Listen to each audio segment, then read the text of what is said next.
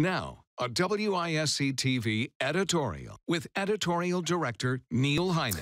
Madison Deputy Mayor Gloria Reyes, Centro Hispano Executive Director Menendez, Coller, community leaders and dreamers joined thousands of others at similar events in cities across the country Wednesday, calling for immediate comprehensive immigration reform as part of a national day of action.